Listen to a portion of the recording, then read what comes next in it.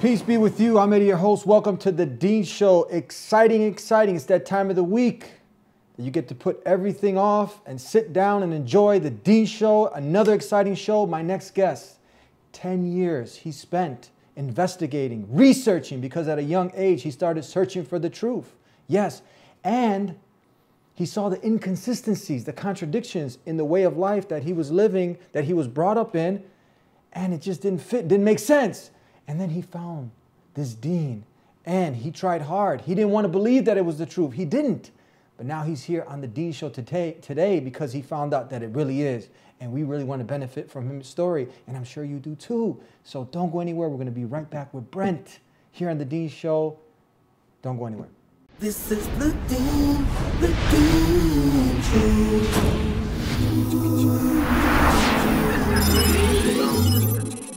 This is the Dean Show. This is the Dean Show. This is the Dean Show. This is the Dean Show. This is the Dean Show. This is the Dean Show. This is the Dean Show. This is the Dean Show. Welcome back to the Dean Show. Peace be with you. How are you? Assalamu alaikum. Very well, thank you. How are you? Good, good. Thank God. How's everything, Brent? It's very good, very good. Good to have you on the Dean Show. It's a pleasure to be here. Now, I opened up the show and I just gave them a little bit of a taste test. I talked about you 10 years at a young age. You know, many young men, they're really not searching for the truth, but you were. What really inspired you at a young age to really start this journey? Well, I have been kind of fascinated with like religion and faith and like existence and being for like most of my adult life, and just from a very young age, like I just, I would read like the Bible, read the, the Gospels or the parts of the New Testament, and it just didn't make sense with what my grandparents or my parents were telling me, and there was just so many questions I had and not enough answers, and so I spent like the better part of 10 years or so just, researching like, Buddhism, and, I would, read about, Confucianism or like different parts of Christianity or Catholicism, and I finally stumbled upon Islam, and it just, I have friends that were Muslim, that were, Persian, and they just, would say, oh, well, we can certainly help you in this journey, and they would give me books to read, and it just kept reading and reading and reading and reading, and it just started making more and more and more sense, and I guess it's just kind of culminated in where I am right now. So I've been I guess unofficially practicing for a few years now. Just didn't take Shahada until earlier this year. So unofficially, but officially you ended up taking the Shahada, you ended up accepting this way of life. How long ago? End of January, beginning of February. Very recently. Yeah, very recently, yeah. Yeah, so it's really new to you now still. But yeah. you have a lot, 10 years, you were studying Islam. Unofficially, you would consider yourself Muslim? Unofficially, yeah. I mean, I fasted I've been fasting for Ramadan for the last, like, probably 5 years. Dietary restrictions, I've always held those, and I've greatly admired the way of life, and I greatly admired like the discipline and the the love that I feel when I'm around other Muslims. So it's just that last step that I didn't want to take, or not even didn't want to. I just didn't feel like I was like emotionally or mature or like spiritually mature enough to like take the next step. And finally, I just said, you know what, I don't think that really matters at this point. It's just kind of the right thing to do. So I just went ahead and finally took the step. Did something that a life-changing experience, a near-death experience, because many people are just caught up with life, and the guy's just cruising down LA with a dog on his lap, listening to Tupac Bling Bling, and he's just, he's not thinking about truth, searching for the truth, money, that's all that's on the mind, right? Right. It's kind of really surprising when you see someone that's excited about really wanting to know the purpose of life, like you were seeking to know. Did something happen? Well, the culmination of a couple of things. I was in the military for 10 years, well, nearly 10 years, and just seeing what I saw while deployed and doing, meeting different people and just seeing like people under like, the most extreme hardships and like just under, you know, this tyrannical rule and like just without running water and no food and like no schools, like no basic human necessities, but they still clung to their faith, you know, like very, very strongly clung to their faith. And, you know, it just amazed me. I was like, that's incredible. Like, I've never met anyone like this. And it wasn't just like an isolated incident. It wasn't just like meeting one guy who just happened to be very pious. It was like categorically, like almost ubiquitous, that every person I would meet was just like, well, you know, we don't have running water and I can't send my kids to school, but, you know, thank God I have, you know, like food to feed my family this evening, and or thank God I have like this small thing or that small thing. And it made me wonder, like, you know, that kind of faith, like that's something, you know, I want some of that, you know, I want to get involved in that. And that's kind of what like really made me sit down and like start questioning, like, okay, this is something that I really want to like look into, that I really want to, you know, think about. And then about 2 years ago, well, not about a year and a half ago, I guess, I lost my son to SIDS, sudden infant death syndrome, and the experience of just being with him in the hospital and kind of watching him, you know, fade away. It really showed me how fragile life is and how like very precious it is. And it just made me just kind of take a step back and say, like, I really need to get myself straight. So. Yeah. How long ago was this? October 14th, 2013, he passed. Recently. How old was he? 2 months old. 2 months old. Yeah. Yeah. May God Almighty Allah reunite you with your son. Inshallah. In Jannah. So, tell us. This is amazing because you'll see a lot of people complain about not having enough jeans, shoes in the closet, right? Don't have the latest iPhone, the gadgets. But you're seeing people at the other end of the spectrum, the world, and they don't have running water. Right. But they're saying, thank God. Yeah, thank God that, you know, I have like a pair of sandals. You know, thank God that like I have something to keep me out of the sun. And there was one instance, the unit that I was in was in charge of detainees, and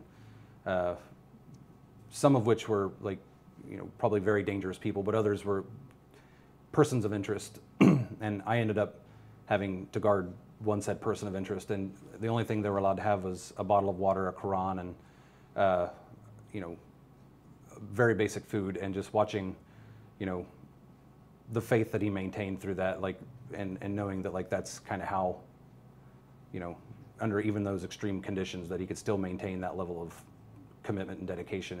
It made me really kind of step back and question a lot of things.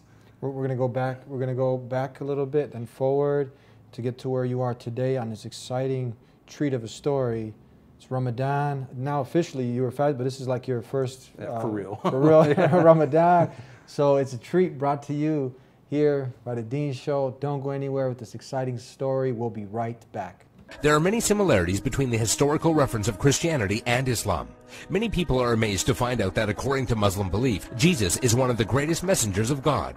One cannot be a Muslim without believing the virgin birth and the many miracles of Jesus Christ. Jesus is also mentioned in many verses of the Quran and is often used as an example of good virtue and character. However, the main difference between Christianity and Islam is that the Muslims do not believe that Jesus was God. Please subscribe to The Dean Show. Follow us on our official Facebook and Twitter pages in the links below. Please also help support The Dean Show by making a donation in the link below. Back here on The Dean Show with Brett, and we're talking about your story. So people out there, they can, you know, there's a lot of misconceptions. You know, people right now, some people might be tuning in, maybe they're Islam is the fast, according to the Guinness Book of World Records, it's the fastest growing way of life in the world. It makes sense, and people are coming to Islam because they're investigating it, they're seeing that it makes sense. And when you started to investigate it, did you see past a lot of the false media hype propaganda, and did it make sense? It does.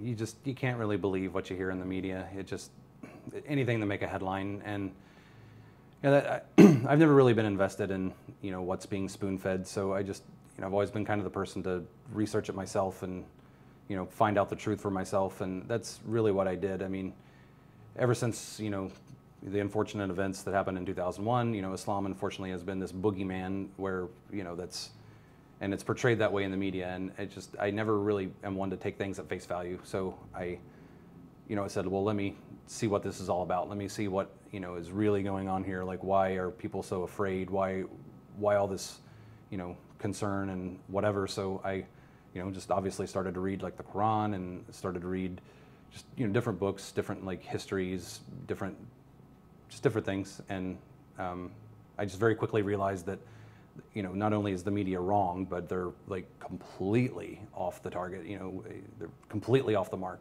And I just thought that was, very fascinating, seeing how completely wrong everything was, and slowly but surely starting to like learn the truth and learn how it really is, and how peaceful the religion is, and how wonderful the community is, and it was life-changing. Yeah, amazing. Tell us, when we go back, you mentioned you were brought up in a Protestant family. Yep. And you saw many of the inconsistencies you had mentioned, the contradictions. What do you mean by that? Well, like, there's just something about the Trinity especially that always bothered me. Like, I guess the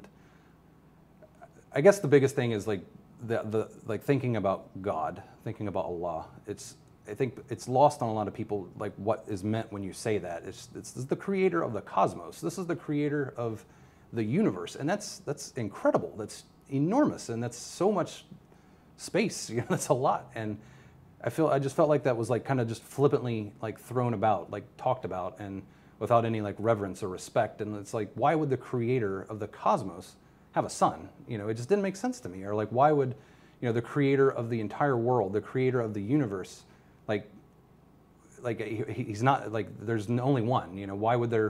Why is there like a Father, a Son, and a Holy Spirit? There's one God. That's, well, to me anyway, and that's kind of what I tried to find out, is like why they thought this way and why they felt this way, and it just didn't make sense to me. And in Islam, it was made very clear that there's one God. There's nothing equal to God. God has no son, no equal, and that just made sense to me. That seemed very logical. So, how about this part where the belief that someone, Jesus, who we love and revere, is one of the greatest messengers that was sent, calling people not to worship him, obviously, calling people to worship the Creator, God Almighty. Right. But now people say, look, that he died, that he was crucified. Out of his love, God sent him to die for your sins. This is another basic belief. What did you think about this? I just didn't believe it. It just seemed very inconsistent with the rest of the belief system. If you're going to equate God with Jesus, and you think Jesus is God, but he's also the Holy Spirit, and a God in three persons, and I'm not as eloquent as most people, and I can't explain it as well as other scholars may be able to, but it just didn't make sense. Like, if you're going to tell me God had a son, why would he let that son die? And it just didn't. I just didn't feel like that was something that an almighty and all-powerful God, would do. And I just think about like what Islam teaches about Jesus, and how he was such a wise man and a great prophet, and like this, the way he taught, through the actions that he did, the things we can know about him, like historically, and the things that we know about him from like the Quran and the Injil. It's just like the complete revolutionary fervor, and like the amazing person that he was, I just feel like is like completely lost on mainstream Christianity. Mm-hmm. So you really did your homework. 10 years.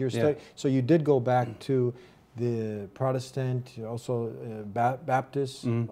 You looked at the different denominations? Well, I was born as a Baptist, and I researched all manner and form of the Protestant faith, from Baptist, Unitarian. It's not necessarily Baptist, but it's still a Protestant faith, and just different kinds of, or different manner and form of Protestantism, or that branch of Christianity, and it just didn't make sense. It just so many inconsistencies and so many like contradictions, and it just didn't speak to me the way that Islam did. Like, Islam encourages you to ask questions. It encourages you to think and be critical, and not only does it do that, but it also tells you like, okay, well, that's great.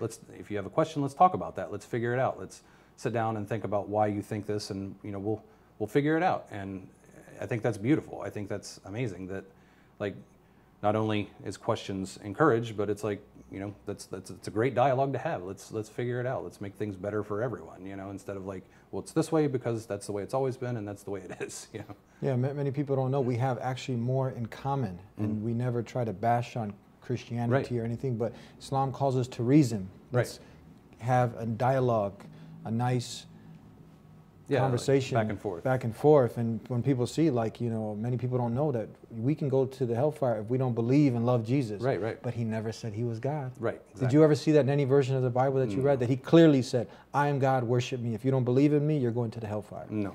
You don't find it. You don't find it. Yeah. No. But when we ask Christians, we say, do you believe he was God? And many of them, because it's in their nature now to reject a human being as God. When you ask them, do you believe he was God or sent by God? They'll say, I believe he was sent by God. Well, that's what we believe. That's what we believe. He was a messenger sent by God, calling you to worship God. And that's amazing. We're going to be right back with more of this incredible story here in the Dean Show. Don't go anywhere. So, Qul huwa Allahu ahad. Say he, Allah is one. God is one. The maker of mankind. Exactly. Allahu Samad. Allah is self-sufficient. He doesn't need food or drink. He doesn't need to rest on the seventh day. Okay, I really had a problem with that even before I knew anything about Islam. God resting sounds like a weak God. Yeah. Lam yalid wa lam yulad. He begets not. He doesn't have any children, nor is he a child or born of anything or anyone.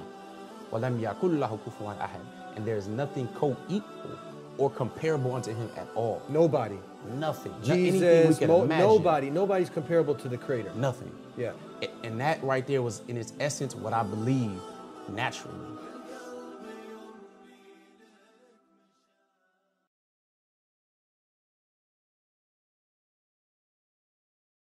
Please subscribe to The Dean Show. Follow us on our official Facebook and Twitter pages in the links below. Please also help support The Dean Show by making a donation in the link below. Back here on the Dean Show with Brett, 10-year journey now, and finally you decided, so there was a point that you didn't want to believe that Islam was the truth?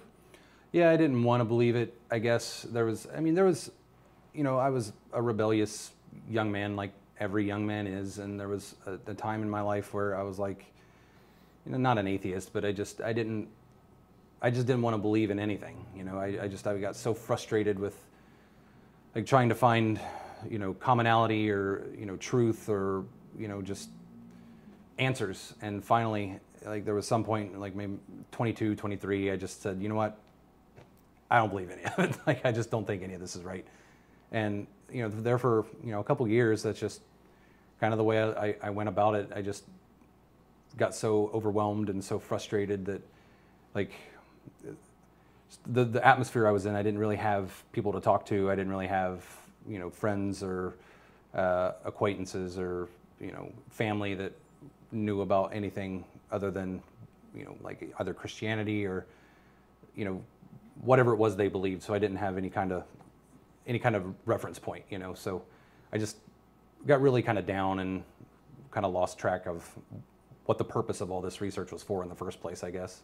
Mm-hmm. But I quickly kind of grew out of that and decided, you know, there's much more to life than like this nihilistic kind of, you know, there is no purpose sort of thinking. Yeah, more of a hedonistic, just fulfill your pleasures and desires, but at the end of the day, there's still a void. Right. And was there a void there with you? Oh, absolutely. It's nothing felt fulfilling, and I, like, no matter what I would do, there was always that emptiness that you felt, like just something in my life was missing, something, and I couldn't, you know, I guess maybe I didn't want to admit that it was God, that I didn't want to admit that, like, that's what my life was missing. And, you know, I would fill it with all manner of things, you know, like I would drink, I would party, I would go out with my friends, I would, you know, just stupid stuff, you know, materialistic, worldly things. And at the end of the day, I'd wake up the next day and I would just, you know, I'd feel terrible and like I'd regret it, or I'd just still feel like the emptiness inside and not being fulfilled. And it just seemed like no matter how much I would read or no matter who I talked to, I just didn't feel like I was whole until I really started to dig into Islam. I call it the lotto ticket syndrome. Yeah.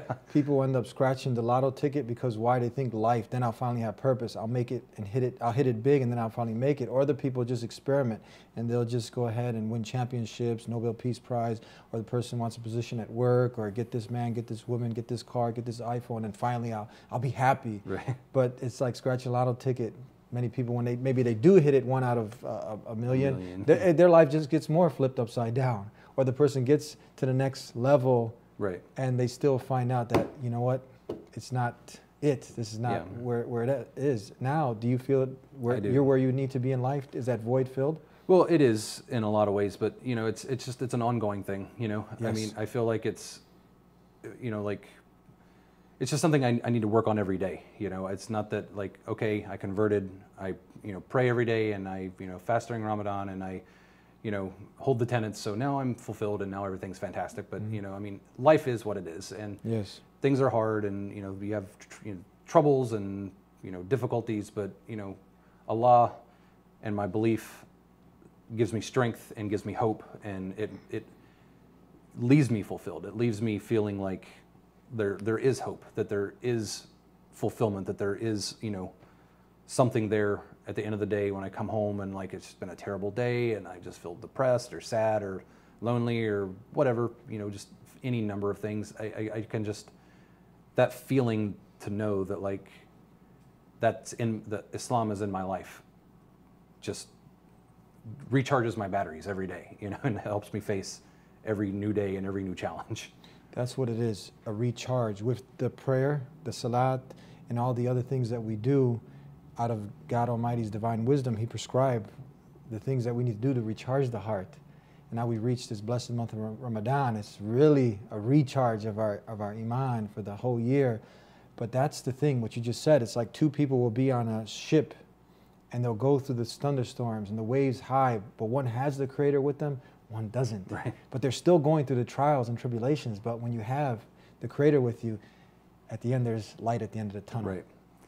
It just makes it much easier to face life. I mean, this is the hardest thing you'll ever do. This is categorically the most difficult thing any of us will ever do. Yeah. And I think Islam, I look at it like it's my tools. It's you wouldn't, like I was in the military, you wouldn't go into battle without a weapon, and that's my deen. It's going into each day with arming myself with what I need to, face the world, as it were. Yeah, and it's just like.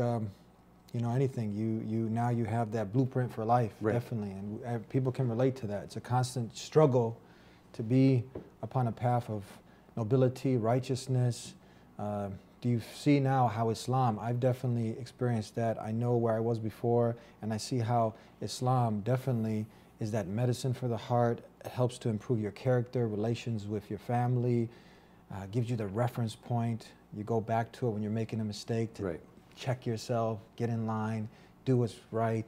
Do you see that? Yeah, without a doubt. I mean, so many times I just, I get caught up in, the day to day, and like it's easy to lose track. It's easy to let your mind wander, or like just get caught up in work and your friends and relationships, and it's just I am categorically a better person since coming to Islam and deciding to live this way of life. I'm healthier, I'm happier, I have better, more fulfilling relationships. It just makes me feel more complete. And when I do have a bad day, or when something bad does happen, or I feel sad or lonely, I mean, it's there. There's always that return point. And like especially the praying, it's so meditative and so like just peaceful, and I just feel like it's just very respectful and very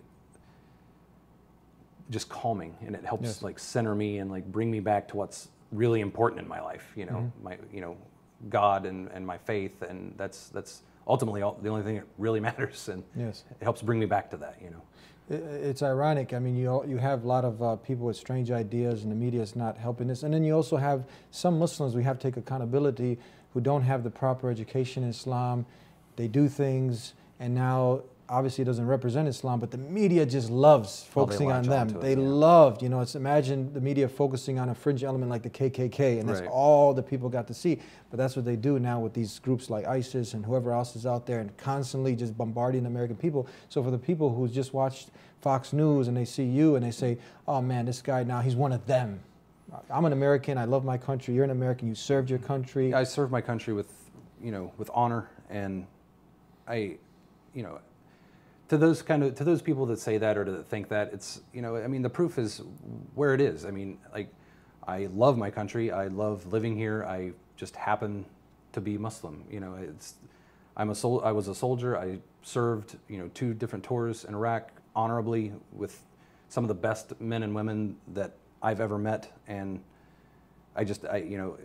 you see these portrayals of, Islam in the media, or not even, I don't even think it's Islam. You see like ISIS and Al Qaeda and just those kinds of people, and that becomes like a reference point for people of like the representation of the whole faith. But of course that's not it. Of course not.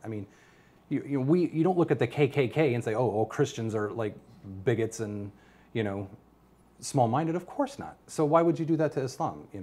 But it's easy for the media to make it out to be like this boogeyman, Yes. And I feel like it's like my responsibility, especially being, a veteran, especially being like new to the faith, to be a positive, force, to be, a positive representation of that, to say like, Islam is, it's a peaceful religion. It's a beautiful religion. It's, it's a wonderful religion, and to be part of that and to bring it together with like every other aspect of my life, I think it just shows that like, each of these different things aren't mutually exclusive. You can't, it's not like if you're a veteran, you can't be Muslim, or if you're a Muslim, you can't be a veteran, or you can't be American and a Muslim. It's part of the way of life. That's the beauty of America, Yeah. Well, we're out of time. I really have enjoyed talking with you. I benefited tremendously from your story. I'm sure the viewers have also. Thank you very much. And we started with peace. We talked about loving Jesus as a mighty messenger. We talked about, and the peace that he brought, calling people on it, was Islam. It's peacefully submitting to the one who created you. And now you're a Muslim who's doing that action. And we'll also end with that greeting that Jesus greeted his followers with, peace be with you. And also with you. Salam alaikum. And there you had it, another very wonderful story with Brett. Somebody drives a Toyota or Honda. You don't call him a traitor now because he's driving a good car. He switched over from maybe a Chevy. That's his choice. So this person decided to do what Jesus did. Put his head on the ground, praying to God Almighty alone. Jesus never, as he found out, ever called. We love Jesus. Go to the hellfire if we don't believe in him. But he never called anyone to worship himself as a God, nor did he ever say that he was a literal son of God. What does that mean? Cats have kittens, dogs have puppies, cows have calves. What does God have? Baby God? Come on, man, you know that just doesn't make sense, and there's no proof for it. But Jesus was a mighty messenger who called people to submit themselves to the creator of the heavens and earth. He was a Muslim. That's right. And our brother here found this way of life that just makes common sense, worshiping the creator, not the creation, doing good, being good to your neighbor, being the best that you can be. But you go through struggles. And it reminds me of a beautiful hadith where the last and final messenger, Prophet Muhammad, had said that no affliction befalls a believer except that is good for him. Even the prick of a thorn, you get rewarded for it. You're patient and it's good for you. So when good comes to you, say, thank God, alhamdulillah. And when a calamity strikes, you're patient, alhamdulillah. And at the end, there's the reward of Jannah. So there's light at the end of the tunnel. And there was someone, and I'll conclude with this, that said that I dare someone to find anything better than driving through LA with their dog on their lap, listening to Tupac. Well, this person hasn't figured out life, nor the purpose of life. And this brother has, because when you do, that's when your heart becomes alive. It's charged up, and you finally have that peace and contentment that money can't buy. And you don't need to be scratching those lotto tickets or having the lotto ticket syndrome. You finally got it. You finally won. I hope you enjoyed this week's show. Have a blessed Ramadan. Subscribe if you haven't already to The Deen Show. Call us if you have any questions, criticisms, you want to chat. 1-800-662-ISLAM. We'll see you next time. Until then, peace be with you. Please subscribe to The Deen Show. Follow us on our official Facebook and Twitter pages in the links below. Please also help support The Deen Show by making a donation in the link below.